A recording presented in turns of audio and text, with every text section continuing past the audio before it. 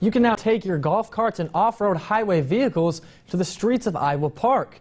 The city has implemented the golf cart ordinance, which applies to the operation and registration of these vehicles. The state requires owners purchase a Texas license plate from the county tax assessor's office.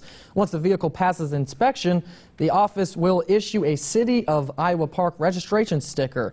Inspection includes proof of insurance, operational lights, a functional brake, and much more. You can find those details over on our website.